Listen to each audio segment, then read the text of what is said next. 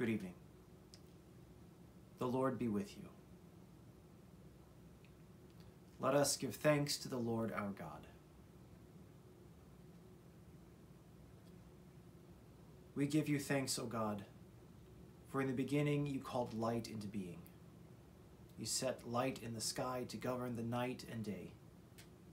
In a pillar of cloud by day and a pillar of fire by night, you led your people into freedom. Enlighten our darkness by the light of your Christ. May your word be a lamp to our feet and a light to our path. For you are merciful and you love your whole creation. And with all your creatures we give you glory. Through your Son, Jesus Christ, in the unity of the Holy Spirit, now and forever. Amen.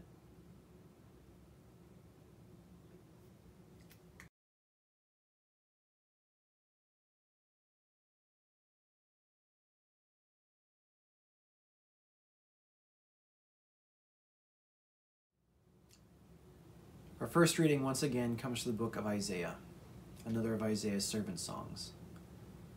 You'll notice that all the readings this week have been servant songs of Isaiah, leading up to one of the most well-known servant songs, which we'll read in worship on Good Friday.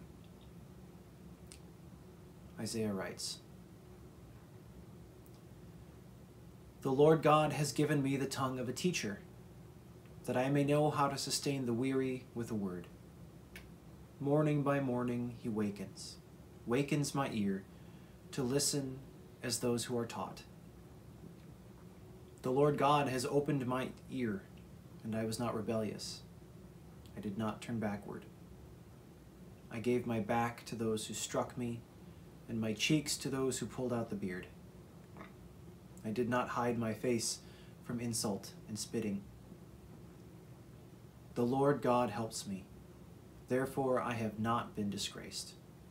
Therefore I have set my face like flint, and I know that I shall not be put to shame. He who vindicates me is near. Who will contend with me? Let us stand up together. Who are my adversaries? Let them confront me. It is the Lord God who helps me. Who then will declare me guilty?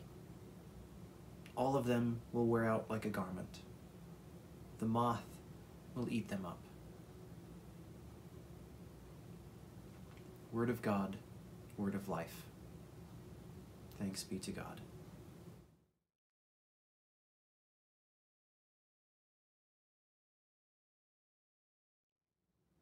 Our second reading comes from the book of Hebrews, chapter 12.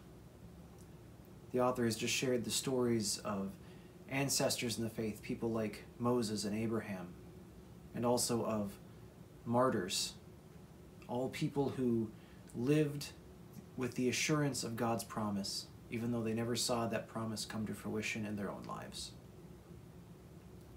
They write, "Therefore, since we are surrounded by so great a cloud of witnesses, let us also lay aside every weight and the sin that clings so closely, and let us run with perseverance the race that is set before us, looking to Jesus, the pioneer and perfecter of our faith, who for the sake of the joy that was set before him endured the cross, disregarding its shame, and has taken his seat at the right hand of the throne of God. Consider him who endured such hostility against himself from sinners, that you may not grow weary or lose heart." Word of God, word of life. Thanks be to God.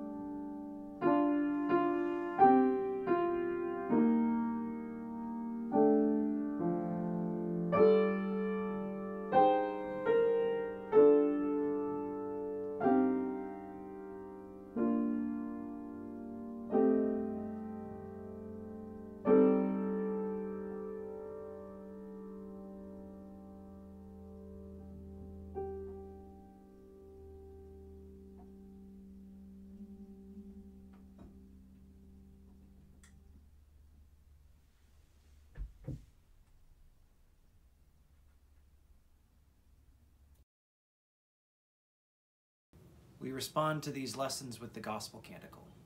Please join me. My soul proclaims the greatness of the Lord, and my spirit rejoices in God my Savior. My soul proclaims the greatness of the Lord. My spirit rejoices in God my Savior. For you, Lord, have looked with favor on your lowly servant. From this day all generations will call me blessed. You, the Almighty, have done great things for me, and holy is your name. My soul proclaims the greatness of the Lord, and my spirit rejoices in God my Savior. You have mercy on those who fear you, from generation to generation. You have shown strength with your arm and scattered the proud in their conceit, casting down the mighty from their thrones and lifting up the lowly. My soul proclaims the greatness of the Lord, and my spirit rejoices in God my Savior. You have filled the hungry with good things and sent the rich away empty. You have come to the aid of your servant Israel, to remember the promise of mercy, the promise made to our forebears, to Abraham and his children forever. My soul proclaims the greatness of the Lord, and my spirit rejoices in God my Savior. In peace, let us pray to the Lord. Lord, have mercy. For the peace from above and for our salvation, let us pray to the Lord. Lord, have mercy. For the peace of the whole world, for the well-being of the Church of God, and for the unity of all, let us pray to the Lord. Lord, have mercy. For these holy houses, and for all who offer in them their worship and praise, let us pray to the Lord. Lord, have mercy. For the health of the creation, for abundant harvests that all may share, and for peaceful times, let us pray to the Lord. Lord, have mercy.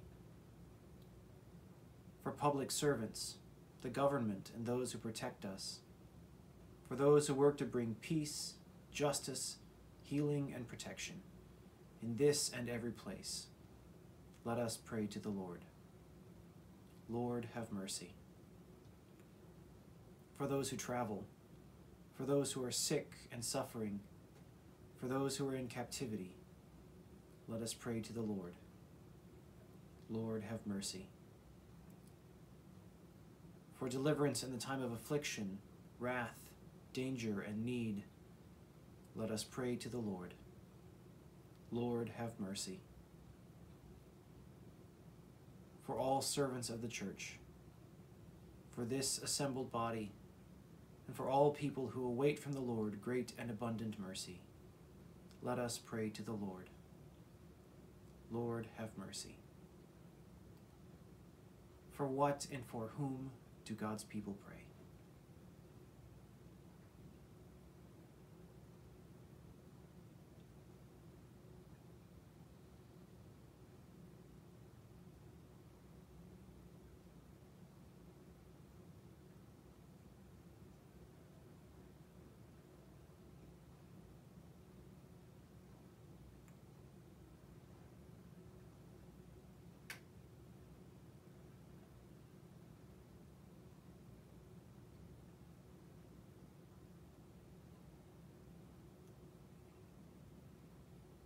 For these and all the prayers of our hearts, let us pray to the Lord. Lord, have mercy. Help, save, comfort, and defend us, gracious Lord.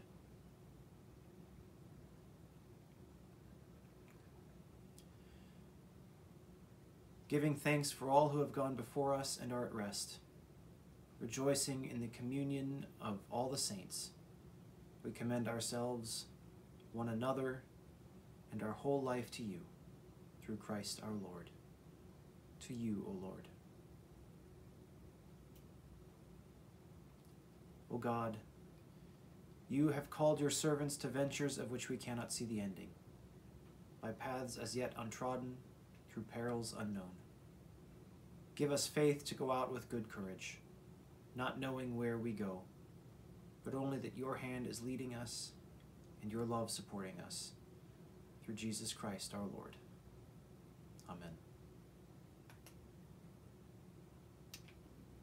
Lord, remember us in your kingdom and teach us to pray. Our Father in heaven, hallowed be your name. Your kingdom come, your will be done on earth as in heaven. Give us today our daily bread. Forgive us our sins as we forgive those who sin against us. Save us from the time of trial, but deliver us from evil. For the kingdom, the power, and the glory are yours, now and forever. Amen. Let us bless the Lord. Thanks be to God. Almighty God, Father, Son, and Holy Spirit, bless you now and forever. Amen. Go now in the peace of Christ as we continue on our Holy Week journey together. The peace of Christ be with you.